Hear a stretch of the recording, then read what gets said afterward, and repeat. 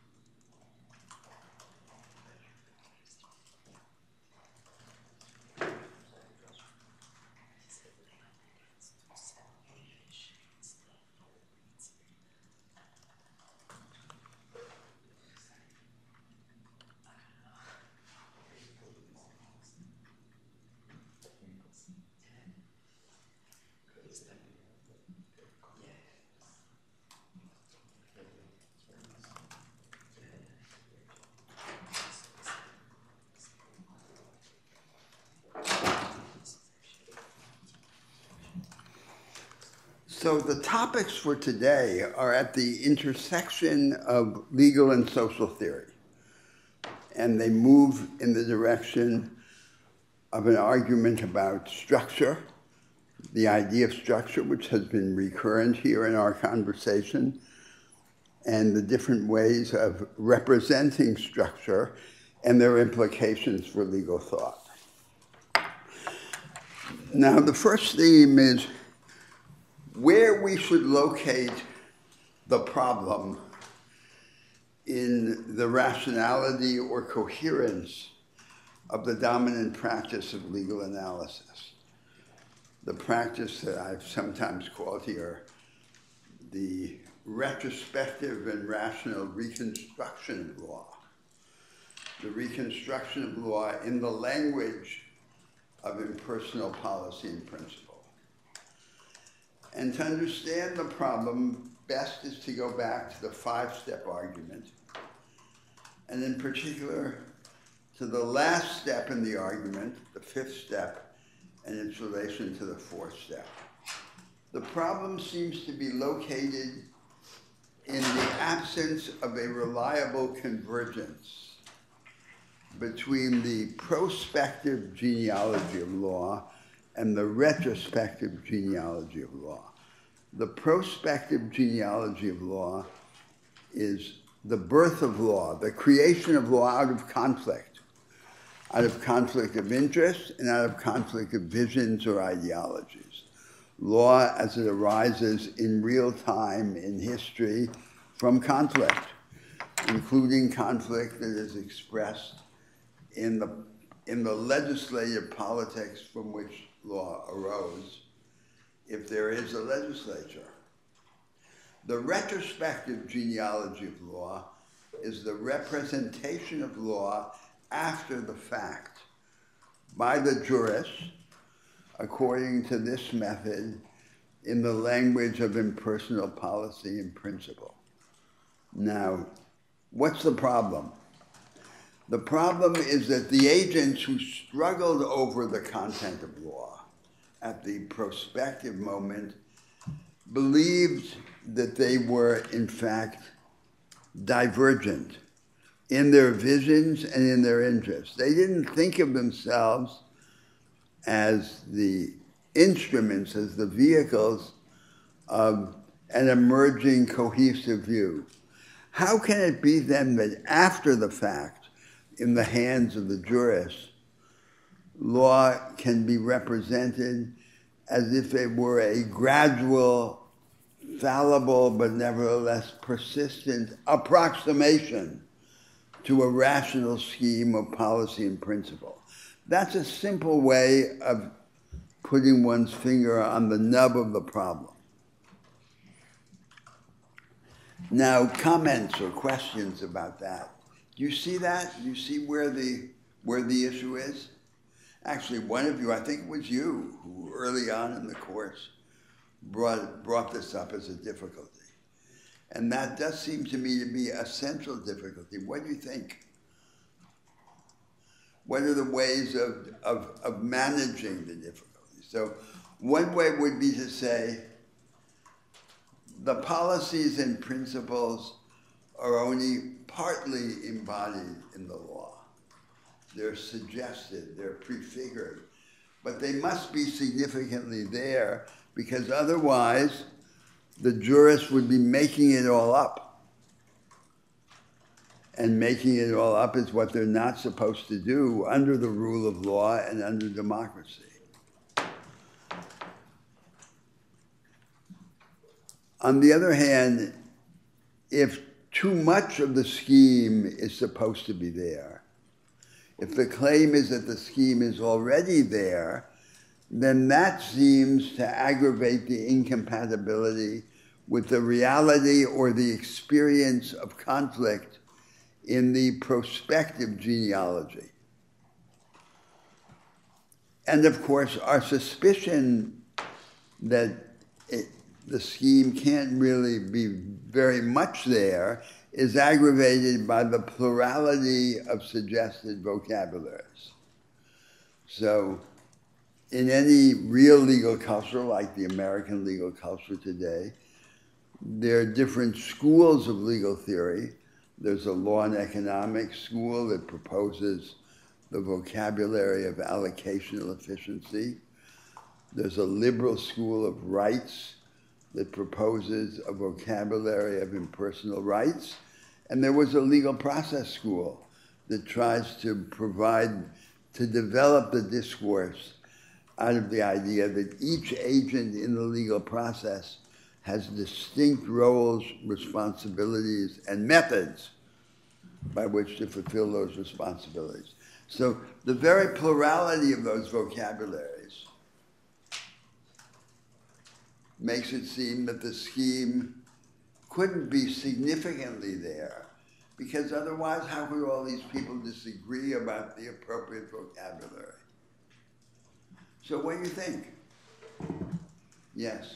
So, I wonder, I'm struck by something you said about otherwise the jurist is not, otherwise the jurist is going to be seen as making it all up, which they're not supposed to do. Yes. But I wonder if within that, there's a more subtle distinction between the ontological status of there being a conflict or a plurality, maybe that's not recognized by plurality, etc. And on the other hand, the epistemic kind of significance of the retrospective jurist making things known. So the difference there being, simply put, the prospective jurist the retrospective jurist is making things known, not making things up. And well, that's what he would like to say, that's right? What he'd like to say, yes. So, but on what assumptions about history is that plausible, right? Exactly. That was the question that you asked way back, right? Yeah. So the assumption must be somehow that these agents in politics, the classes, the workers, the segments of the labor force and their leaders, must not adequately grasp what unites them. The assumptions that their seemingly opposing ideologies in fact share. And on that way of managing the problem, what the jurists are doing is retrospectively to make explicit the common ground. Well, is that plausible? Because The thing about these policies and principles that play a central role in rationalizing legal analysis is that they're not like the abstractions in which philosophers, like liberal philosophers, trade. They have to be very detailed, and they have to deal with the substance of the law. And the more concrete they are, the less plausible this idea of the common basis seems to be. Right? Or am I missing something in this suspicion? As a brief reply, I wonder if something at issue here is the assumption, even within that framework, of the prospective and prospective jurist having the same goals in the moments of situation. The prospective agent or politician. Agent. Because prospective is not a jurist. Yeah, sure. The jurist comes on the scene in this picture that I'm drawing, this simplified picture, after the battle has ended. Yeah. And he says, he announces to the contestants in the struggle over the content of law, the secret meaning of the laws. He says, this is what you have done. You didn't think you were doing this. You didn't expect to do this, but here it is. I wonder if it matters whether or not the agents involved on the ground, so to speak, think they're doing something or not, because ultimately their goals in the situation is to cope with what's before them, not try to rationalize it or write about it as this impossible jurisprudence. Yeah. So, but just to accentuate where the tension lies. Sure. So, the completely disenchanted view of law would be that there's a struggle, and the struggle always ends at a particular place, which from the standpoint of any one random rational scheme is likely to be a random place, right? It's a truce line. A certain faction prevailed here, prevailed 70%, another faction prevailed 30%, and there's a truce line. Now, in the medieval battles, the heralds came onto the field after the battle so that the battle wouldn't have to continue. And they said, such and such a side won. They announced who won. And rather than rather than the defeated not accepting their defeat and going on with the struggle. And on that view then, law would be simply these shifting and arbitrary truce lines between the different factions in their achievements and failures, in their victories and defeats. That picture is precisely the picture that is then repudiated by the rational reconstruction of law in the language of impersonal policy and principle. It wants to say that over time, little by little, the law is working itself pure, and an inchoate scheme is being decanted, purified, and made explicit. And that's the basis for the language of policy and principle. Because, as I said, the vocabulary of policy and principle can't just be abstract like a political philosophy, because it must cling to the details of the law, the tension is aggravated between the prospective genealogy and the retrospective genealogy. Some other suggestion about how to manage this conflict? And then, of course, the other side of this argument is, if you accept this, if you accept that the contestants in the political struggle over the content of law were, unbeknownst to themselves, at the service of a scheme which was unfolding in history, there's trouble. There's trouble for the idea of democracy. There's even trouble for the rule of law. They didn't know what they were doing, but this is what they did. That is, now of course there are many ways in which this can be finessed. The most important way is by saying, it's there, but it's not completely there, and so forth. But how much there? It must be significantly there. So if it's not there enough, then they're all making it up. If it's there too much, then you're claiming that history has a secret rationality which the contestants didn't recognize. And then whatever quotient of improvement the jurist had can be then justified in the name of this idea that it is part of the proper role of the jurist to put the best face on the law, to see it not as the representative, as the instrument of lobbies, of interest groups, but as an approximation to the interests of society or the impersonal interest. That's a simple account of the core of the problem in the theory of rationalizing legal analysis, which is, as I say, this hegemonic view being disseminated through the world as the wave of the future, the providential sequel to the doctrinal formalism of the 19th century. Now, second theme, let's advance and relate this to categories that are invoked in that essay, The Universal History of Legal Thought. The suggestion is that this contrast and this divergence between the prospective genealogy of law, the birth of law out of conflict, practical and visionary conflict, and its retrospective genealogy, its representation after the fact in the language of impersonal policy and principle, is an instance of a persistent theme in the world history of legal thought.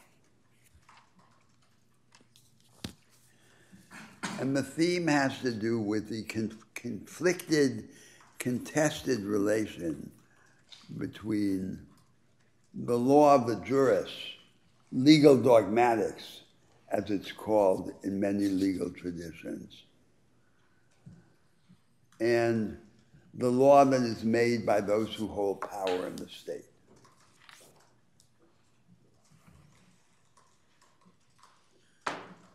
So the problem of the law of the jurist, of course, takes on a special form when there is judge-made law, and then judge-made law can be contrasted to statutory law. But the basic conception is, one thing is the law that the jurists imagine and expound in their doctrinal categories, and the other thing is the law that emerges out of this battle of visions and interests in the real world.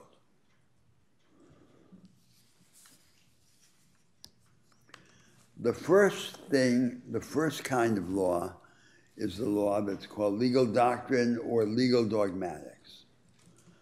And I mentioned in an earlier class this concept of legal dogmatics, which never really had a significant presence in the Anglo-American world, but is the way in which jurists around the world most often think about law. So what is legal dogmatics? It is a form of discourse so unlike our contemporary forms of discourse that it's hard for someone in the 21st century to understand what it is. It has very unique characteristics. And I suggested in that earlier class that one of the ways to appreciate the special character of these characteristics is to pursue comparisons, analogies with other doctrinal or dogmatic disciplines. And especially, for example, theology. theology by contrast to the sociology of religion or the anthropology of religion. So what are the special features of a dogmatic discipline? The first is that the discipline is constitutive of its subject matter. The discipline is not simply about a subject matter that is different from it. The discipline helps make that what it is. So the practitioner of legal dogmatics must see himself as a participant in the imagination, in the imaginative construction of law.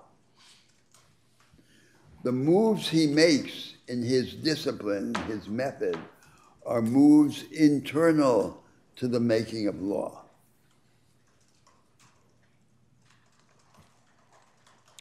On the other hand,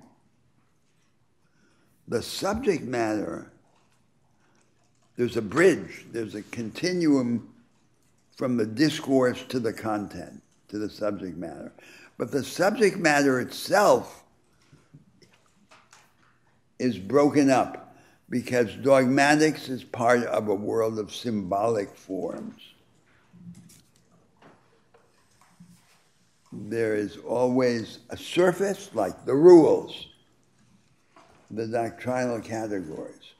And this surface of the symbols is supposed to be understood in the light of underlying understandings, of interests and of ideals. And the understandings are not supposed to be the way that I just described the role of the heralds after the battle in a medieval battle. It's not supposed to be just a report about who won and who lost, or how much one faction won, or how much another faction lost. A third characteristic of the dogmatic method is that there is no clear-cut or absolute distinction between explanation and prescription. The claim, there's always an open field. Not to say that it's the same, that in the dogmatic discipline there's a confusion between an idea of what the law should be and what it is. But the understanding of the direction in which the law should be elaborated is, for legal dogmatics, a legitimate and indispensable influence on our understanding of what the law is. And that idea is captured in the contemporary rhetoric about it being part of the responsibility of the professional interpreter of law to put the best face on it. Insofar as possible, for example, not to see it as simply an advantage that a lobby or an interest group extracted in the moment of conflict and confusion, but to understand it as a good faith approximation to a defensible solution for society. And the fourth characteristic of the dogmatic method is that it always involves a pretense of claim on coercive power. It may be the coercive power of a church against the heretic, the apostate. If we take the analogy of grammar as a dogmatic discipline, the community of speakers who speak correctly as opposed to the outsider. But in law in particular, the pretense in the ultimate instance of laying a claim on the coercive power of the state.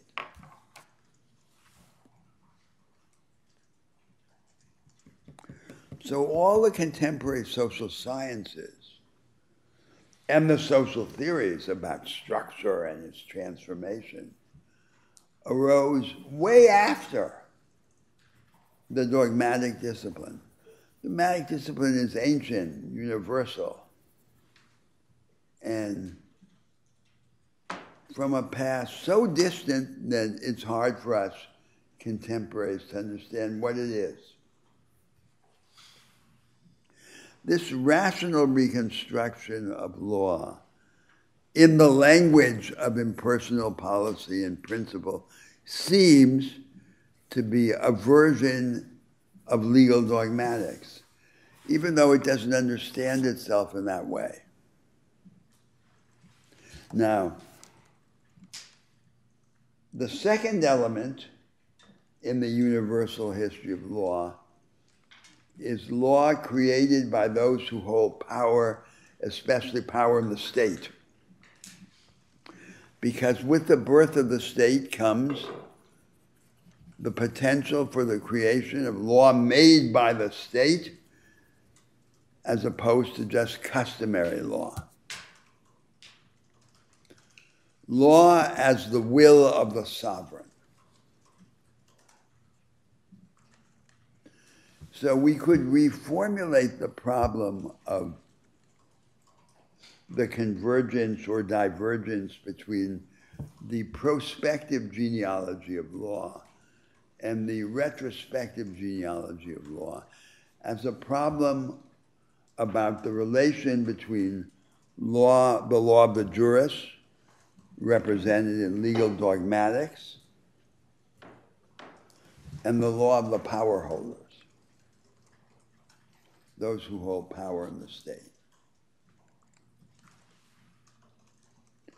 But this comparison, this substitution of one vocabulary by another, immediately has a positive implication. It adds something to our understanding of the problem. And it shows us ultimately that something is missing from this account. A third element of the situation of law. The power holder, whether he be an autocratic sovereign or a democratic sovereign, intervenes in a reality which is, to a significant extent, just there. So if we're to take this idea of law as the will of the sovereign at face value, on its own account of itself, all of the law must be created by the sovereign. But of course, that's not realistic. That's not what really happens in society. All the state-made law, the legislation, the law that arises from the will of the power holders, is like a series of episodic, localized interventions in social life.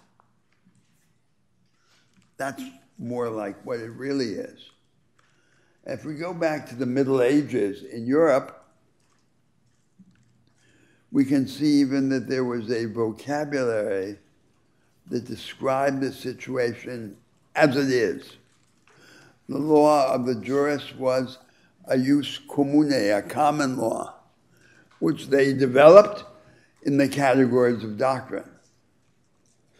The law of the prince was an episodic, localized adjustment of this common law to the realities of the situation, to special problems, to special challenges, to changes of circumstance that the jus commune could not resolve.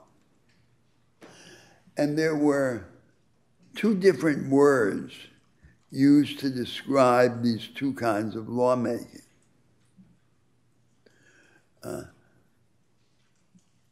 And the application of this kind of law.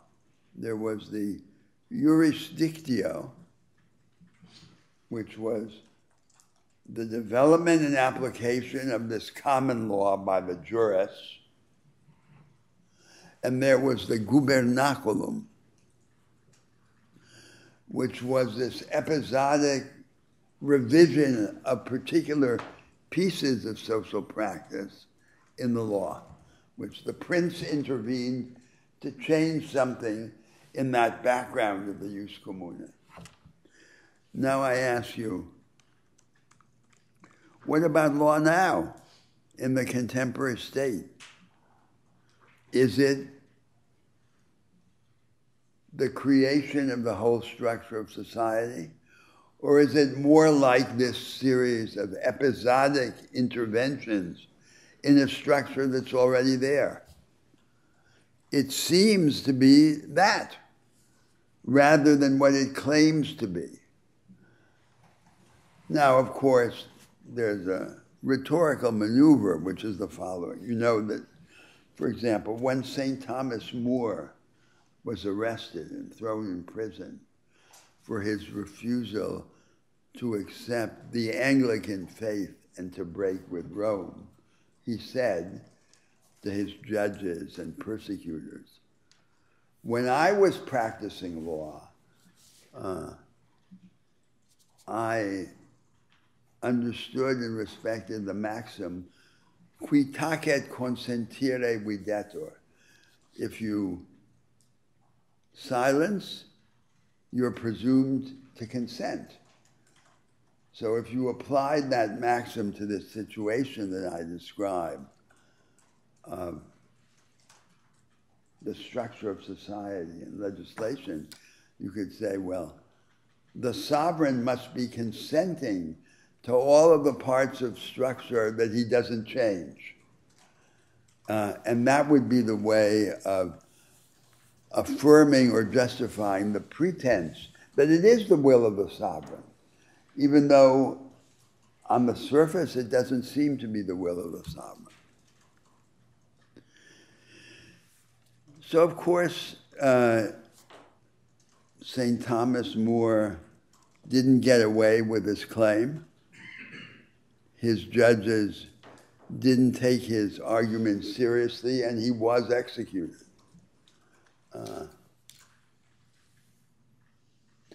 But this allusion then suggests the presence of a third element in the situation.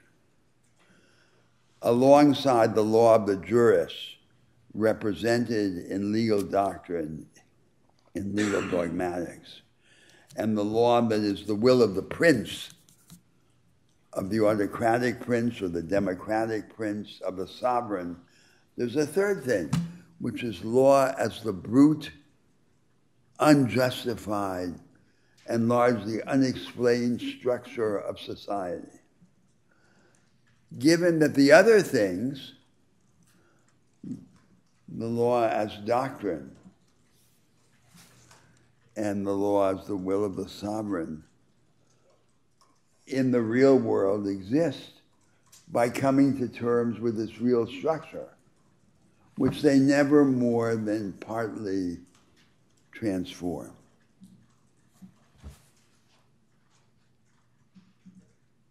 Now, is that not so? So there's a conception of the problem, or of another problem. How do you exclude or assess, like these visions aren't mutually exclusive, right? You can take a combinatorial view where it's a little of all of this.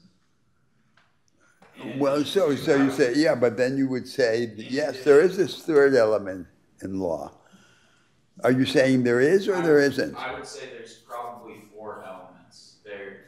So in addition to the 3 you've laid out, like there's this doctrine. So the doctrine is the first. Law of the jurist, yeah. Right? Then there's the law of the will of the sovereign. Then there's like this structural reality. Yeah. And then I think I would continue to keep like the agents engaged in political process in there. But isn't that the second thing? I mean, because the idea, the concept of the sovereign is agnostic, it's neutral. It's meant to include the democratic sovereign too. Yeah. It's not just an image of an autocrat. That's one extreme of the spectrum. There's some disconnect between the interest groups, the political factions fighting the battle, and the output, right? Like if law as species of commands in the Augustinian sense, like I don't think that. Well, because that's also an artificial view of law. That's kind of simple-minded, right? There's a command and in a pyramid-like form, but I'm not saying that, right? I'm taking this realistic view and saying the command, because they're methodologically, the view of law as the law of the sovereign has had two wings. One wing has been analytical jurisprudence, and it starts with a simple-minded command idea, that there are commands, that the commands are in some hierarchical order. It's the pyramid and so forth. The other is what you could call the fighting theory of law, which was associated in the history of modern legal thought with people like Rudolf Jhering and Oliver Wendell Holmes. And later on with Carl Schmitt, which is that law comes from conflict. But they're both versions of the same idea. Law is the will, whether the will that has dominated and organized everything in this system, or the will in clash. Yeah, I guess what I'm pushing on is that even if we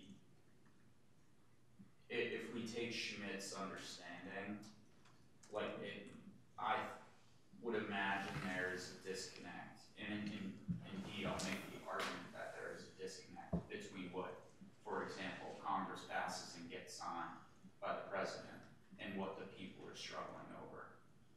Of course, the people are struggling over their real problems, real interests, and so forth. And even the meaning of that law to those groups in common. Mm-hmm. When you say the meaning, what do you mean by that? You mean the practical significance, or do you mean how the people see the law? Probably a combination of both. And it's like how I interpret, right? Like if I'm engaged in political struggle and I'm pushing for a law and something closer, approximate to my vision of what the law should be is enacted, I consider myself victorious, but maybe my conception of that law is different than probably what's written, and is also different than the jurist's interpretation of it. Sure. And so its meaning to me, it may be symbolic, right? This is a victory that my faction has achieved, and it's meaningful in terms of how I imagine the future of the society in which I live. Yes, but at the end of the day, one of these views is going to have to prevail, in fact, right? Yes. Well, or temporarily. We have a remarkable capacity for dissonance in this space. Like the individual's interpretation and understanding of law need not reconcile with law as it is. Yes, but because law is ultimately coercive, right, there will have to be an outcome, and the outcome will have to shape and limit, constrain, right? That's part of the whole spirit of this will theory of law. If I reject the jurist's interpretation, and maybe I'm not an agent with power to... Yes, exactly. Well, but if I reject the interpretation... Yes, you may reject it intimately, but then are you like the citizens in the Roman Empire that Hegel said sung in their chains, right? So there's still chains, and that's seen what the laws about this will theory of the law is ultimately about. You may pretend that they're not there. You may sing your sorrows away, but you'll still be chained. So you see why there's this third element that arises in the history of law? The structure is supposed to be just something that we chose, but in real history we don't choose it. We just intervene in it partially or in some fragmentary form. So that the real practice of society is some combination of this inherited real structure with a series of changes that the sovereign wants or decided on, or that the jurists imagine. But both the representation of law in the vocabulary of the jurists and the remaking of law by the will of the prince press against a background that already exists. The background is not empty. It's not a vacuum. Yes? I was just thinking about Hayek's theory of law as being generated by humans but not deliberately designed. So how does your real structure... But not what? Not deliberately designed or designed or chosen? Yeah, that's a somewhat different idea, because if you take the core context of that idea was the context of the theory and ideology of market fundamentalism. That if there is, and it's very important in its practical and economic significance, it's a somewhat different idea. It's that if you have spontaneous coordination without the intervention of a sovereign, so there's no one on top deciding in the end what has to prevail. And one of the forms of this spontaneous coordination is exchange, market exchange. Hayek's thesis, simply put, is that spontaneous coordination has an inherent structure. And that's my critical and facetious remark that if Robinson Crusoe traded long enough on his island, he would eventually reproduce the whole system of German private law. That's the meaning. And although it seems like a joke, I think it's what most of the practical economists actually believe. That is, they think a market is a market, property is property, contract is contract. So this background of conventional ideas generated in legal history through this interaction between the three things I just mentioned, the law of the jurists, the episodic interventions in the structure by the prince, and then the real structure. To what extent, like, do we take the economist argument in that sense as I mean, we obviously don't take it as credible, right? Like, think if you look at the doctrine of... Well, I'm not taking it as credible because I'm making fun of it, but it could be presented in a way that would make it look credible, I think, unjustly.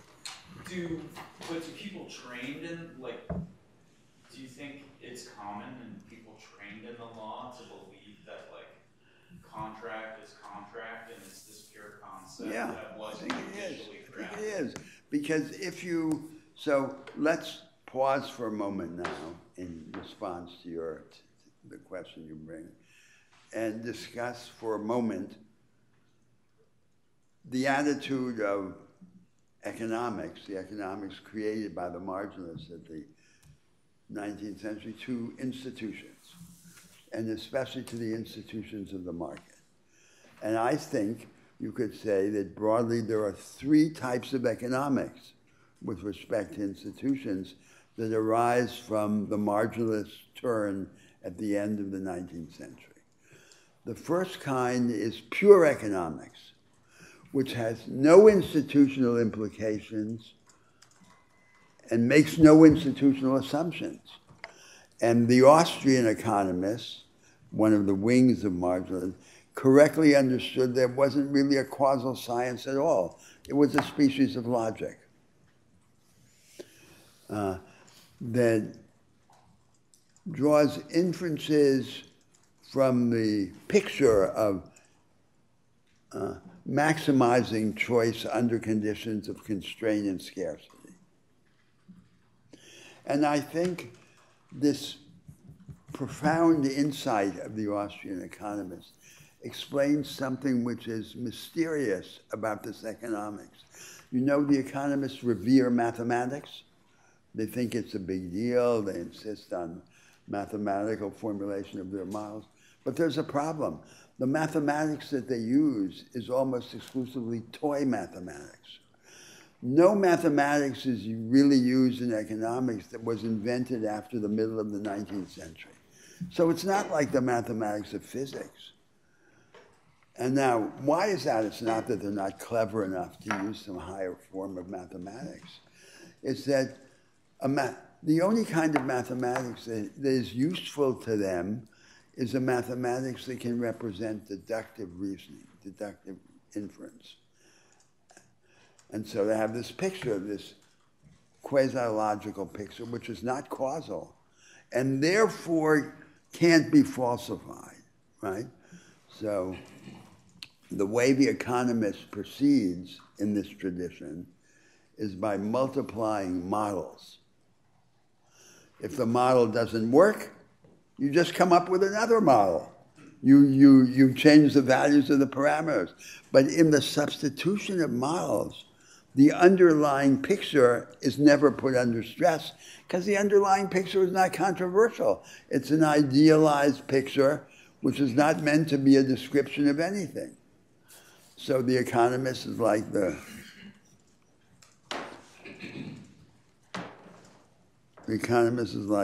joke by Groucho Marx. I have principles, and if you don't like them, I have other ones. So you have a model, you replace the model. It doesn't work, you have another one. And this allows for this other strange feature of this economics, which is that this combination in which there's a lot of theoretical, in reality, logical analysis, and there's a lot of empiricism, but they have very little to do with each other. There's no inner dialectic between the empirical and the formal. Now then, there's a second type of economics with respect to the issue of institutions. It is the fundamentalist economics, which we were just discussing, as in Hayek. This idea that spontaneous coordination among traders has built into it a whole institutional structure. So the market economy, the market order is a specific content, and it's a specific content which you can make explicit and contrast with control, state control. That's fundamentalist economics. Now there's a third kind of economics with respect to institutions, which is, you could call it equivocating economics. And it's illustrated by the argumentative and analytical practice of the American macroeconomists, who depoliticized Keynes's theory and made Keynes acceptable in the United States.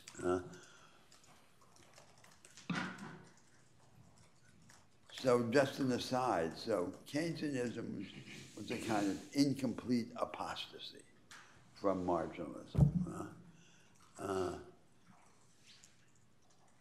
which didn't really develop its potential fully.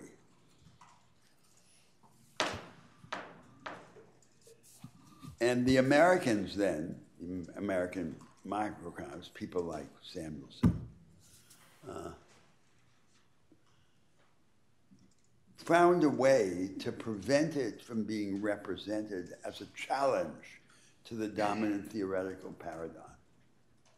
What they did was they took the received marginalist economics and they labeled it microeconomics. And then the reduced version of Keynes's theory as a theory of the deployment of counter-cyclical fiscal and monetary policy by the state. And they label that macroeconomics. So now when you open an economics textbook in the United States, what was supposed to be a contest between two ways of thinking about the economy, two theoretical paradigms, turn out to be the titles of two chapters in the same book. So it's been reduced, right?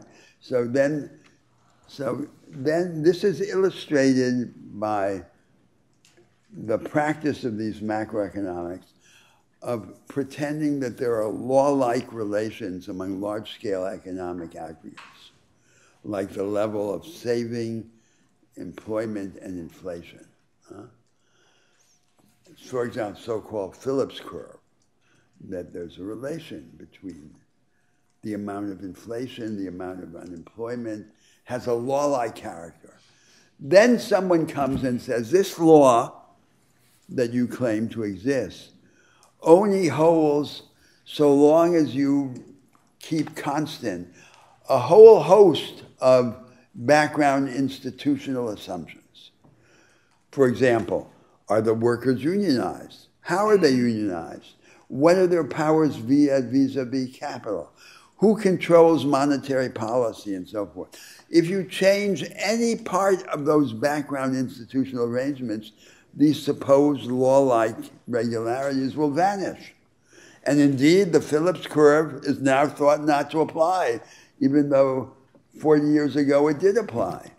So what happens is that if the actual circumstance of the society is one of relative institutional stagnation, then this rhetorical concession of saying, yes, it does depend on that, but I can go back to my former analytical and argumentative practice, because in my country, these institutional arrangements are not the object of an active conflict, and therefore it will be stable, confusion of stability with lawfulness.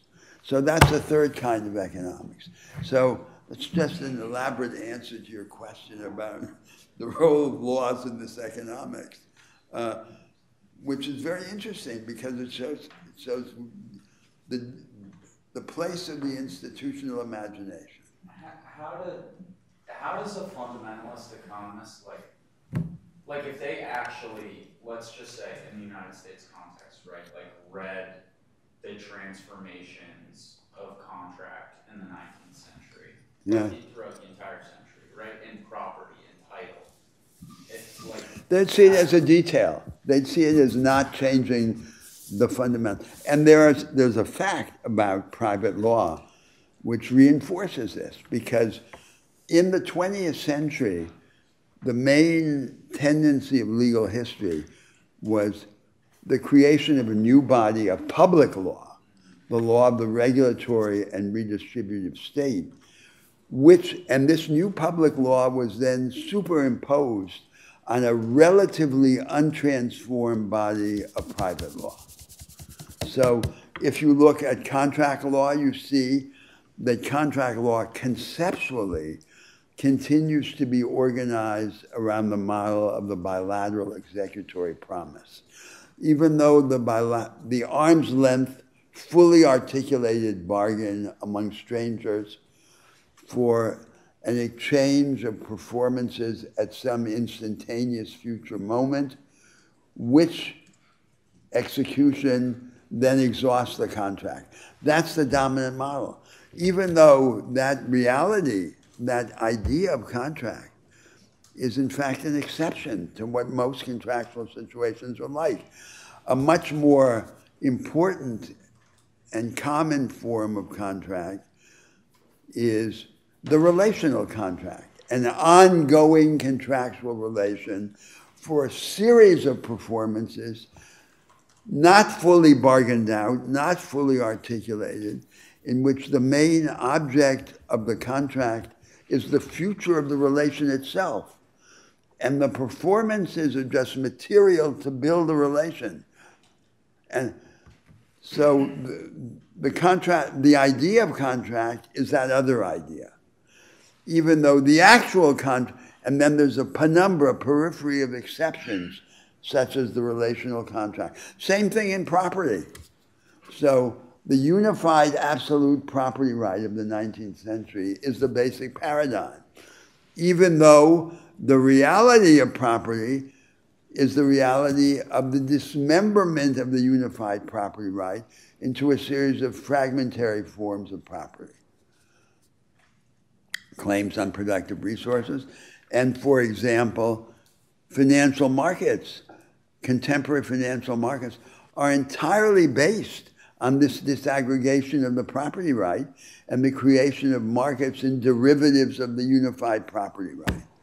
So I think that these details of legal history help explain why this notion that despite all, a market is a market, contract is contract, property is property, is still plausible to these people. On the other hand, I qualify that statement by saying that I used to think that their main problem was ideology, and I've come to think that their main problem is ignorance. As my little story just now illustrates.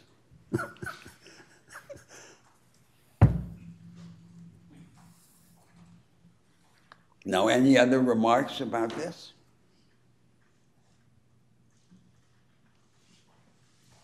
All right, so now we come to this third theme, which is the theme of the two vocations of law, which we started to discuss in our earlier conversations. So there's the lesser vocation of the professional interpretation and application of law in an adjudicative or quasi-adjudicative setting, which is most of the stuff of the jurist. So, and you can't really understand this rationalizing legal analysis, this principiology in the vocabulary of policy and principle, unless you grasp the situation that the theorist imagines. He imagines himself as whispering into the ears of the judge. So the methodological posture of legal theory is to stand alongside the judge, this omnipotent, clear-sighted judge, and give him advice about how to put the best face on the law.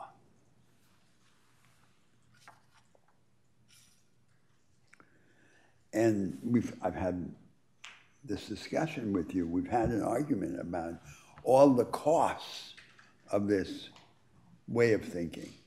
It seems to me that there's a mystification of law. Law is not like that.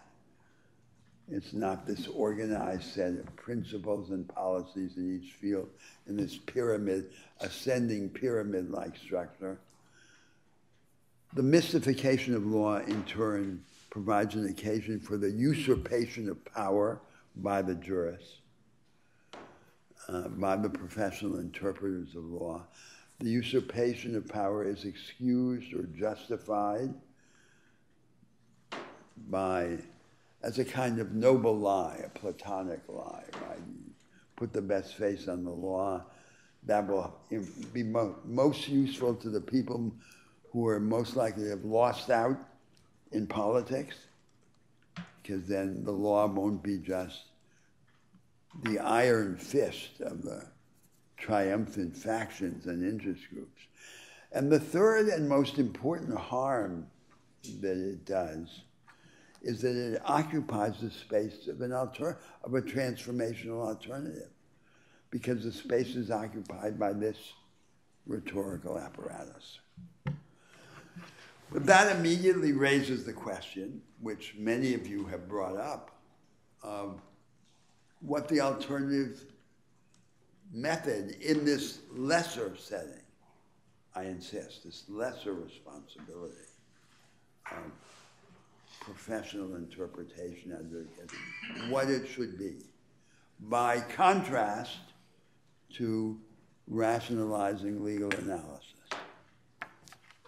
And a place to begin is to imagine what are the elements of a realistic, deflationary view of legal analysis in the performance of this lesser work.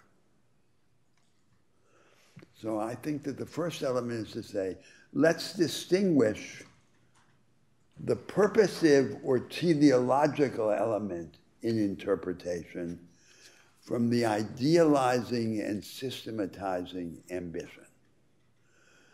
We will want a form of a hermeneutic approach, an attitude to interpretation that is purposive, that we will recognize that the meaning, the practical meaning of the laws depends on the attribution of purpose, explicit or implicit.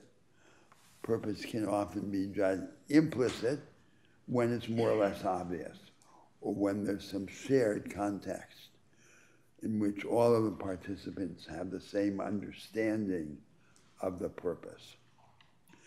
But we won't think that these episodes of legal reasoning are steps, moves in the direction of the formation of an idealized system. So this is in essence what the rationalizing legal analysis did. There was this social democratic settlement after the Second World War with very detailed characteristics. It was subsequently hollowed out or eviscerated under neoliberal attack, and what resulted was what we could call the flexibilized, relatively emptied out form of social democracy, which is sometimes labeled social liberalism. That's the hegemonic position. And what this rationalizing legal analysis today does is it tries to give a patina of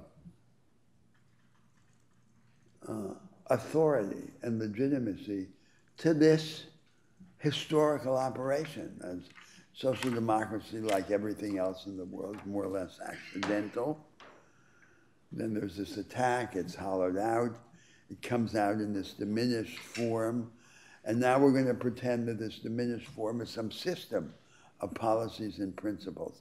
That's the basic message of the rationalizing legal analysis. So let's get rid of that, and let's open practical legal analysis to analogical reasoning, which is, after all, always the predominant element in the work of practical jurists, going back and forth between the clarification of purpose and the classification of recurrent fact situations. But let's abandon the idea that it's going to be a system. Now that will bring us closer to what the classical common lawyers in the 17th and 18th century wanted and how they thought of themselves, and closer to the methodological practice of the classical Roman jurists and jurisconsults in the late Republican period. Because their view, the view of the common lawyers and the view of the Roman jurists, is that a form of legal discourse transfixed by conceptual abstractions was not better, it was worse. It was, on the one side, a genuflection to bureaucratic domination, to autocracy, and on the other side, a failure to understand the specific character of jurisprudence that's a form of prudential reasoning, circumstantial reasoning, which resists reduction to abstractions. They viewed it as an art. And you learn to be proficient in this art by attending to the affairs of the Republic in different offices. So we have this view that is purposive, but not idealizing or systematizing, and gives its proper role to analogy, to analogical reasoning. This view, and this is why I'm calling it deflationary, is bounded on the bottom and on the top. On the bottom, it's bounded by equity, by equitable adjustment. And on the top, it's bounded by judicial statecraft. When I say bottom or top, I mean the lower courts or the upper courts, the constitutional court, the state, the highest tribunals. So at the bottom is equity. Now, what is equity? Equity is when the result that seems to be required by the law deviates sharply from the expectations of fairness in the relations among people in the situation. So that the formal result that seems to be commanded by the law seems starkly unfair. So what is equity occurs when the judge departs from the formal result in the interest of adapting it to the expectations and standards of fairness prevailing in the circumstance, because he can do that without threatening the structure. So this problem arose in many countries, and certainly in the United States, in the evolution of the doctrine of economic duress. So duress was a way of dealing with inequitable or unconscionable situations, saying this is illegitimate because it was done under duress. But if one were to say that all classes, that all contracts made in a class society among members of different classes are vitiated in principle by duress, then it would be impossible, because equity would then, as it were, be hijacked, would be kidnapped by a campaign against the class system. So that's not what equity can be. The judge can do equity when he can adjust the outcome without threatening the structure. That would be a summary definition of it. So that's the deflationary practice at its lower bound. And what about the deflationary practice at its higher bound? That's when the judges, for example, in one of these contemporary states with different branches, find that the political parts or the political branches of government are stalemated. There's some urgent problem in the society which the president or the prime minister or the Congress, the parliament, are unable to resolve. So the judge then, under the practice of judicial statecraft, raises the sword and cuts the Gordian knot. And this cutting of the Gordian knot is always an appeal to civil society. As, help me, says the judge, or says the higher court to society. I'm making a bet, the judge says, that you want this. Now show that you want it. Support me. So the presupposition of the practice of judicial statecraft is some partnership between the judge cutting the Gordian knot and a social or political movement in society. So I think that this picture that I've just drawn, purposive but not idealizing or systematizing legal reasoning, bounded on the bottom by equity and bounded at the top by judicial statecraft, is much more realistic as an account of what it's really like than this stuff about the principles and the policies, and the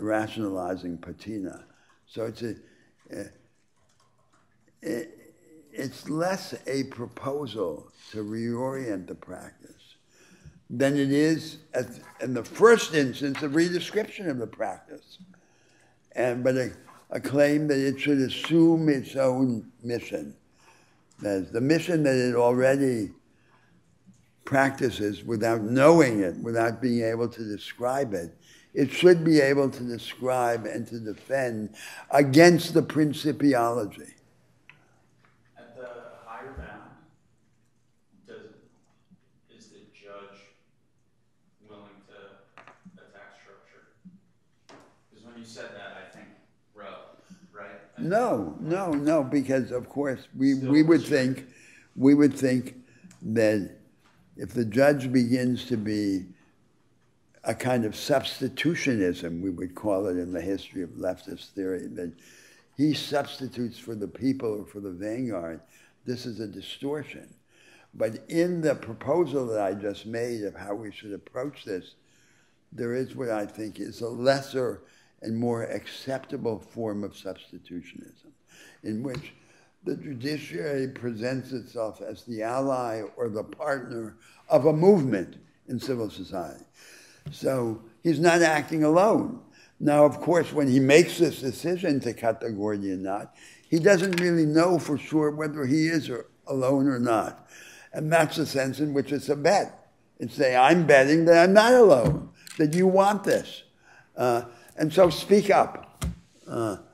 Show that I'm not alone. So you could say, when these constitutional decisions, like Brown, were successful in the United States, it was because they had a partner in the civil rights movement, for example, or in its representatives in the Democratic Party. That's when they work. They don't work and they don't have a stable future when that partnership is not clear. That's the view. And now notice, I don't think this is the main mission of legal thought. But I think this is a real mission. Legal thought in the adjudicative setting. What I think is a perversion is when the picture of the judge deciding cases assisted by his theoretical assistant, the jurist, the rationalizing jurist, then becomes a totalistic view of the mission of legal thought, because then the most important work is being cast aside.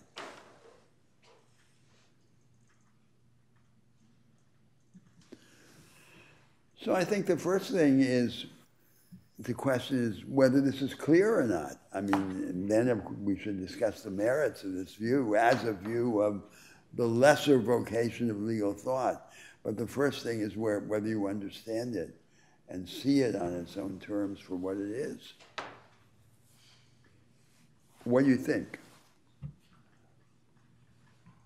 I'll give you a minute because I have to go someplace. I'll be right back.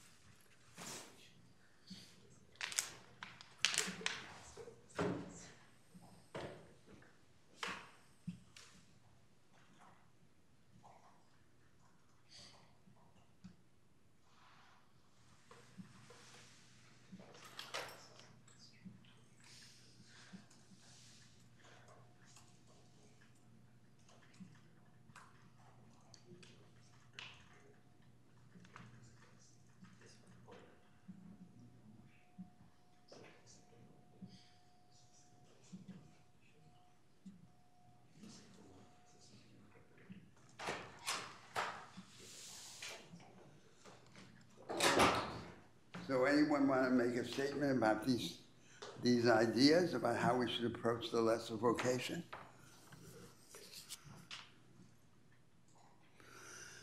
Otherwise, I go on to the next theme, the last of the themes I wanted to address today, which is to introduce the description of the theme of structure.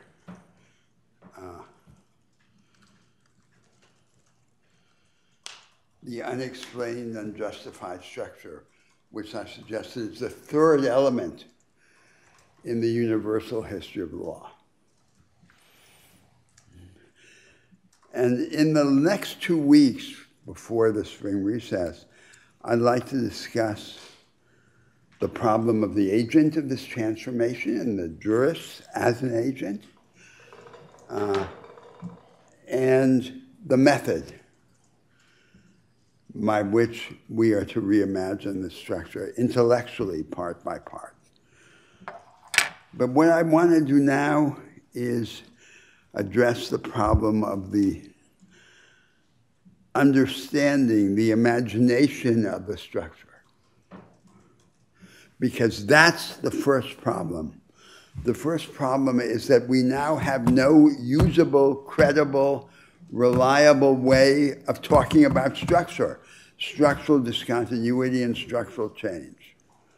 So first let me give a rough view of what I mean by structure. Because what I mean by structure is basically equivalent to what in the history of political thought was called regimes. Aristotle has a theory of regimes. Montesquieu had a theory of regimes. The theory of regimes and of regime change is the essential axis in the development of political thought. In social theory, the highest explanatory ambition is the ambition to elucidate, to understand the structure and structural change, the change of regimes. And in practical politics, the highest ambition is always to uphold the structure or to change it.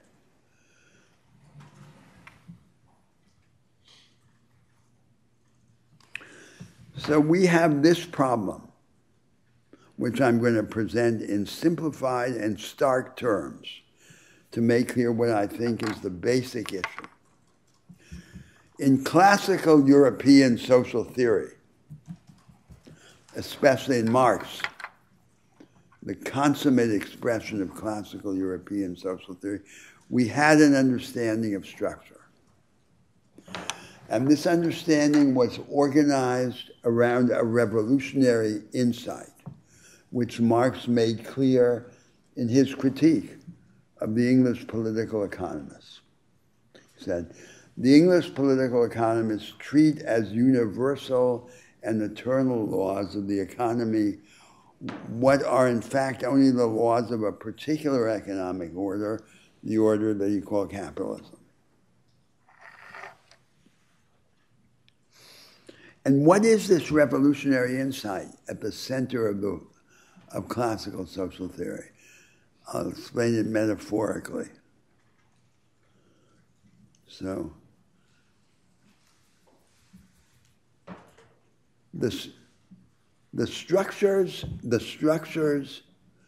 are the institutional arrangements and the ideological assumptions associated with those arrangements that shape the surface conflicts of social life, especially the conflicts around the way in which we mobilize the resources of political power, economic capital, and cultural authority to create the future within the present. That conflict about the creation of the future within the present is shaped by the regimes in their institutional aspect and their ideological aspect. So you can imagine that history is like a game of musical chairs. There's the music is the conflict of visions, the conflict of interest. And from time to time the music stops and the players in the game sit down on the chairs the chairs are the structures. So when the conflict is temporarily or partially interrupted, the structures arise. They are the frozen form of conflict. And they are us. These structures are, they're frozen politics. They're congealed humanity. They arise only because conflict stopped temporarily or was contained partially. And of course, it's never completely contained and never completely stops and will go on.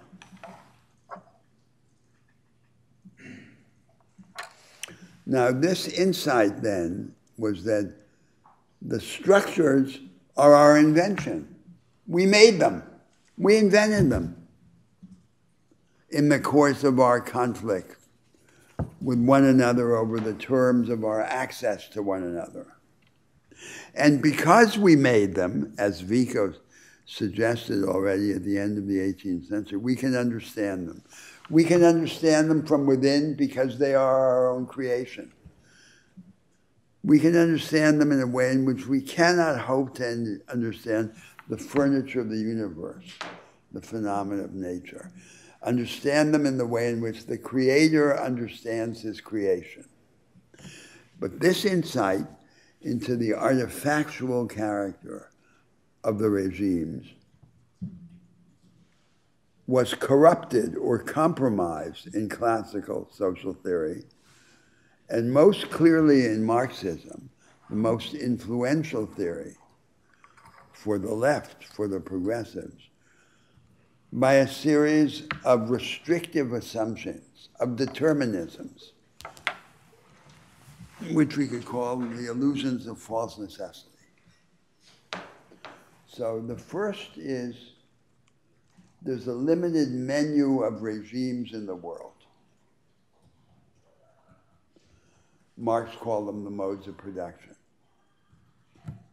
Feudalism, capitalism, socialism.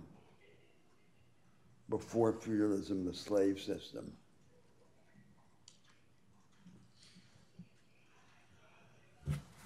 And so every regime is the enactment of one of these permanent options. That's the first illusion of false necessity, that there's this restricted menu of options. The second illusion is that each of these regimes is an indivisible system. So if it's going to change, it has to change all at once. All of it. You either manage a system or you replace it. The third assumption is the historical laws assumption. There are laws in history governing the foreordained succession of these regimes in historical time. And there are laws for each of them as well. So the economists were not mistaken to search for laws. They were mistaken to assume that the laws that they identified were eternal, were universal laws of all regimes, when in fact they were just the temporary laws of one regime. So the implication of the combination of the first illusion with the third, the restricted menu illusion and the historical laws illusion, is that we don't have to have a project, because history has a project for us. And in fact, we're going to get in trouble if we pretend that by some kind of voluntarism we can invent or create a project. The second illusion, the indivisibility illusion, that the regimes are indivisible systems, has a practical implication of immense importance, which is the binary view of politics. All politics is either the reformist management of a system or it is the revolutionary substitution of one system by another. The problem with this binary idea of politics is that it is false to what structural change is really like in the world. Structural change, when it happens, is almost invariably piecemeal, fragmentary. It can become cumulative under a certain conception, and becoming curative, it can even be revolutionary, seen as revolutionary at the end. That's the only kind of structural change that there is. So the idea of revolution, a totalistic substitution, in practice becomes an alibi for its opposite. So take today in the world. Many people who run countries around the world are disillusioned, fatalistic social democrats.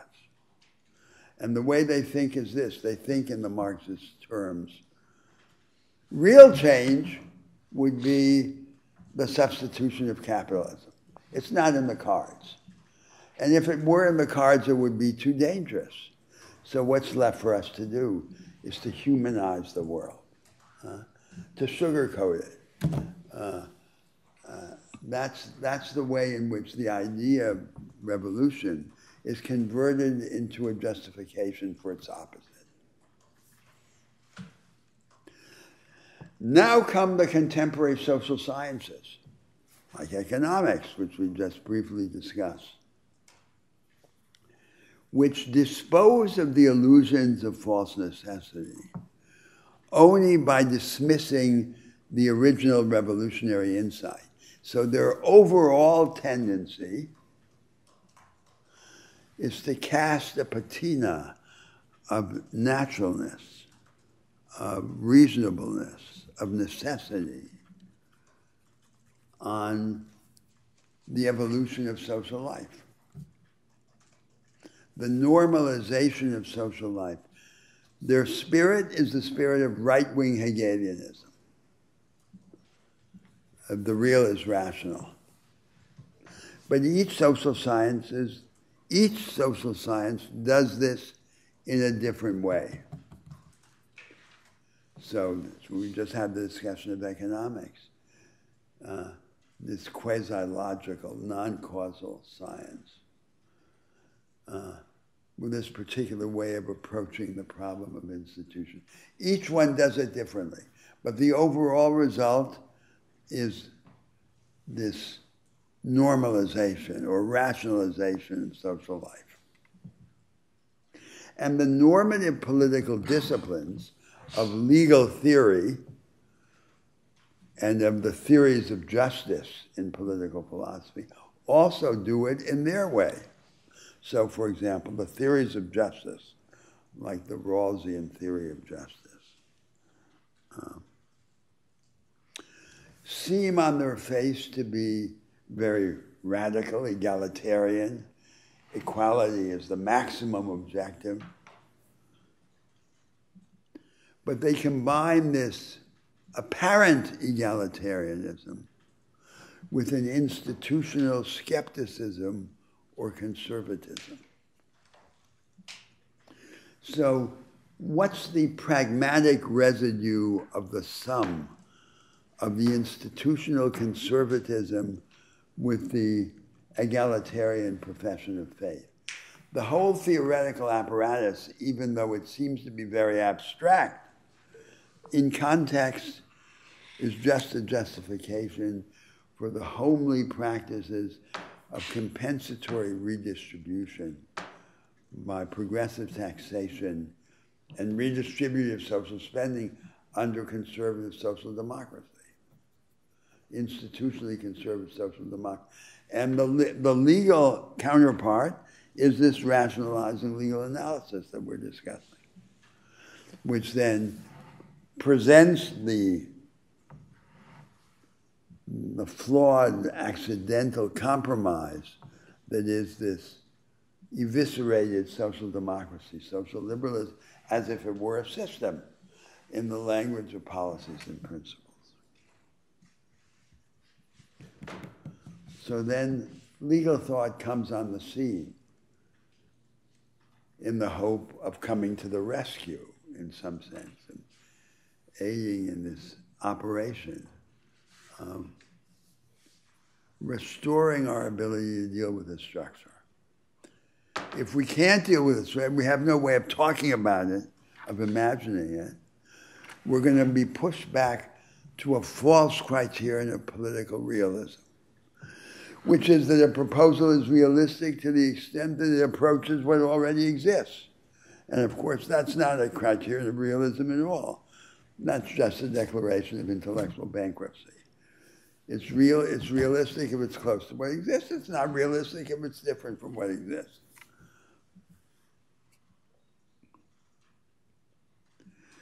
So this is not the place then to develop a theory of structure, but what I want to do is describe some of the elements of a proto-theory.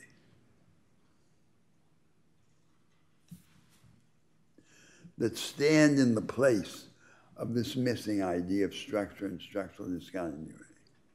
So the first element is all of the elements of a structure do tend to reinforce each other. But they're not a system. And they don't stand or fall together. So they don't conform to the principle of the indivisibility, which was central to Marx's view of the modes of production.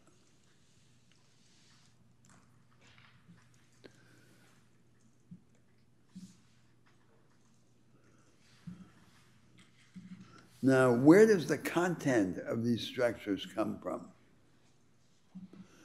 It's not as if we were comparing alternatives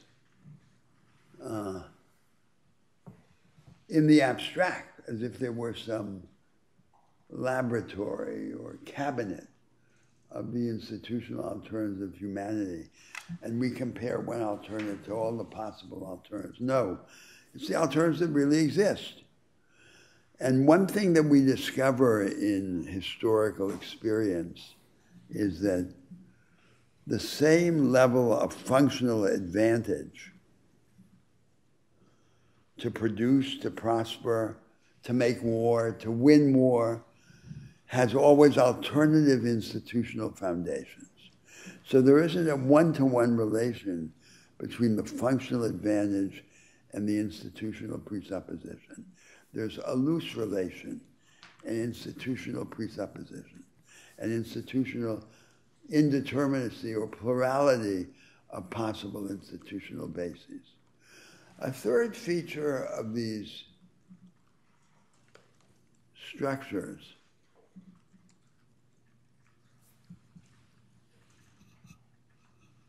is the variable force of path dependency, the extent to which the past determines the future, shapes the future.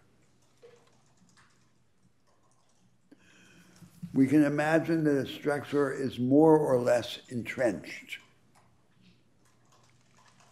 We can't say of natural phenomena that they exist more or less, but we can say that of these structures. They're more entrenched, their reality is more objective, to the extent that they immunize themselves against challenge and change. But they can also be arranged in such a way that they lay themselves open to revision in the light of experience. And this is what I would call disentrenchment. Now, this feature has a special significance for us, the contemporaries, because in the 19th century, the liberals and socialists did recognize the primacy of regime change, of change in institutions, but each of them had a dogmatic view of what was institutionally necessary. They said, adapt my formula, state control of the economy or the liberal system of rights, and it will make you both free and rich. We have reason to resist this institutional dogmatism, to affirm, like them, the primacy of structural change over non-structural change, change that influences the primary distribution of advantage and opportunity as opposed to its retrospective correction.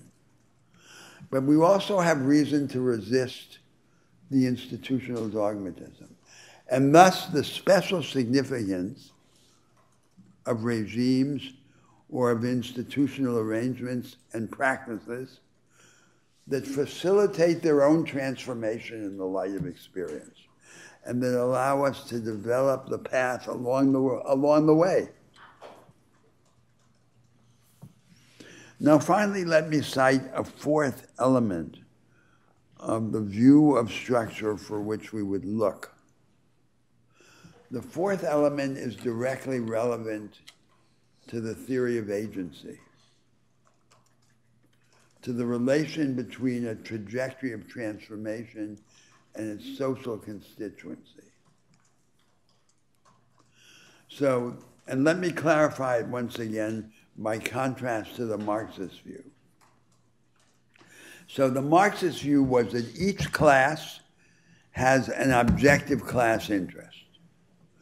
As class conflict intensifies in vigor and expands in scope, the objective content of the class interest becomes manifest. And the punishment for mistaking what your class interests are is political defeat. Now, in the view for which I would want to argue, it's exactly the opposite. The objectivity or stability of class interests is a mendacious appearance that results from stagnation. The more that conflict escalates in intensity or in scope, the more the question, what are my interests as a member of a certain class or a certain group, becomes inseparable from the question, what are the proximate alternatives? What are the accessible alternatives? And who would I be, my identity? And what would my interests become under each of those alternatives? The question of the content of interests become inseparable from the possibilities. David Hume had said in the 18th century, men fight for their interests, but what their interests are is a matter of opinion. And it's not just your opinion, it's the accessible possibilities, the possibilities in the realm of the adjacent possible. So you can see how this would apply, for example, to the interests of the organized industrial working class headquartered in the capital, intensive sectors of the economy. What is their interest? There will always be a way of defining and defending the interest that is institutionally conservative and socially exclusive.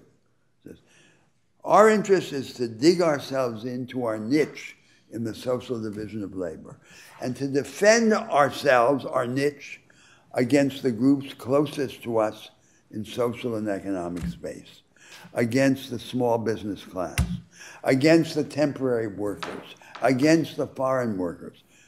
But there's always another way of understanding and defining the group interests, which is institutionally transformative and socially solidaristic. That our interest is to get ourselves out of this mass production industry that has no future and to convert it into a variant of the knowledge economy. But to do that, we have to be able to treat the groups that we used to think of as our rivals as our allies. They have to become our allies in this process of engaging the state in the transformation of our niche. And so that shows how as the conflict intensifies, the appearance that the objective content of the interest is that the content of the interest is objective or natural disappears. It was just a semblance, an appearance, shaped by the circumstance of relative stagnation. So obviously this way of thinking about structure and structural change is going to turn on the details of the arrangements, which determine then the circumstances of each group. Another example would be the situation of the majority of poor people in the contemporary societies around the world. In China and India and Brazil and Indonesia, they're poor and disorganized. Their horizon of aspiration, rather than being proletarian, is petty bourgeois. What do they want? Characteristically, what they want is to have a little farm, a small shop, a technical service, archaic and isolated family business. That's what they want. But that's not the road to progress, either for them or for their countries. So they have to be converted to another view of the possibilities through a set of alliances, of intermediate stages. There has to be in the elite, a dissident elite with a productivist and nationalist orientation. That counter-elite has to approach this popular majority and convert it from its attachment to isolated and archaic family business to an alternative nationalist productivist project, and that's the stuff of history. Now, in that stuff, everything depends on the details, on the institutional details, on the institutional alternatives. The institutional alternatives have to be built with the materials of the existing variations. And where are these details? They're in law. So that's what I wanted to say by way of introducing the theme of structure. That's the introduction to the theme of structure in our conversation. Now we have a few minutes. Would someone like to offer a proposition?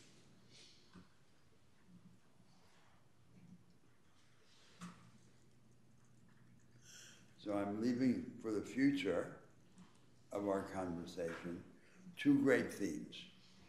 The theme of agent, the agent of transformation, and the jurist as one of these agents of transformation, or related to these agents of transformation.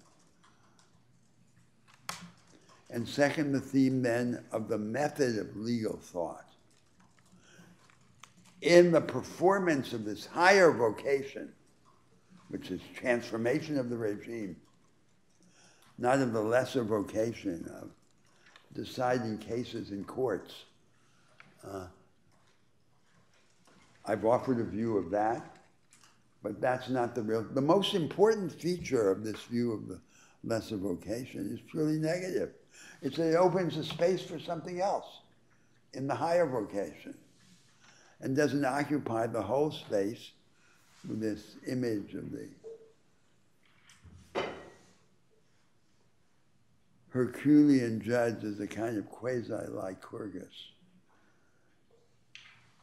orienting the society, which is really a surrender. That's the argument.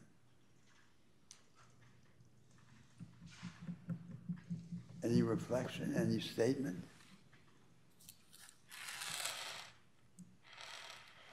Okay. I didn't really expect an immediate response, but I do hope that you'll, as we go along, you'll offer a different perspective on all of this. This is the real stuff of politics, you know. And the problem that we have in history is opportunity arises with crisis, right? Up to now, because we haven't created institutions that provide their own opportunities, that disentrench themselves and open themselves. So we have to wait for the comment, for war, for economic collapse. And when it comes, the historical agents, the politicians, the statesmen assume that the ideas will appear spontaneously. But Shakespeare said it all in Lear. You can call the spirits, but will they come? So the ideas don't appear when you want them to appear. The repertoire of ideas in the world about alternative regimes is very restricted. And in the crisis or in the moment of opportunity, you need them now. And they're not there. So we have these politicians who were radical experimentalists, like Franklin Roosevelt in the United States.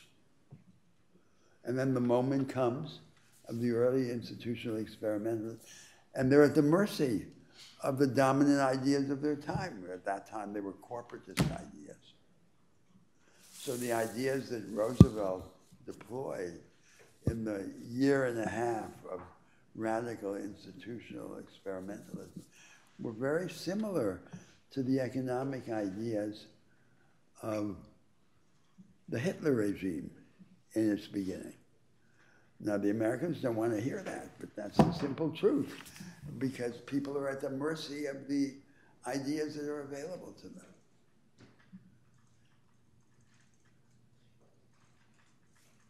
Is law just politics in this story? Did what?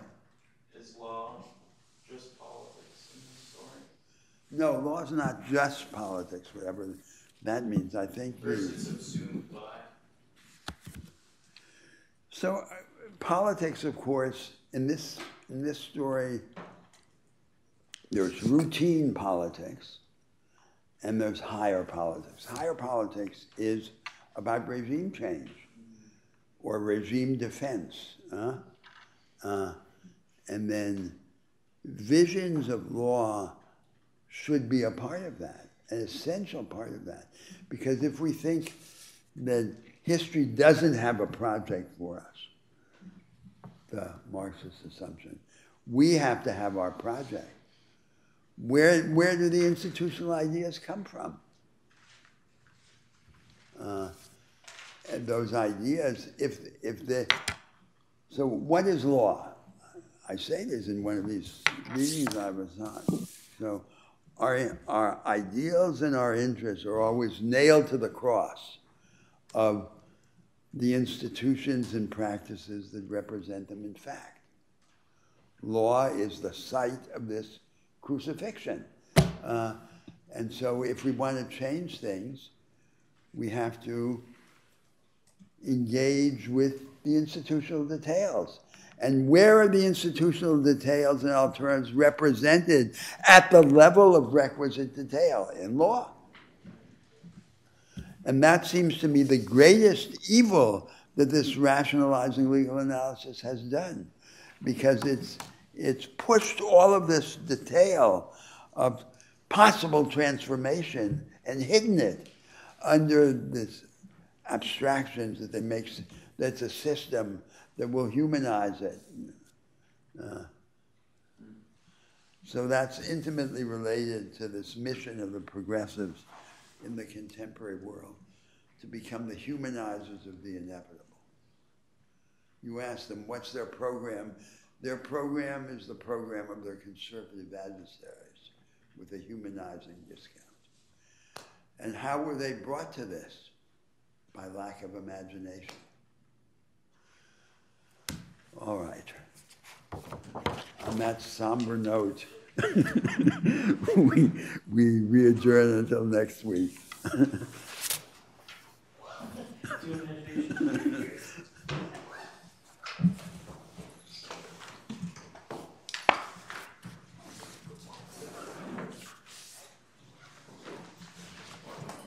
Sorry about missing last week. I got sick.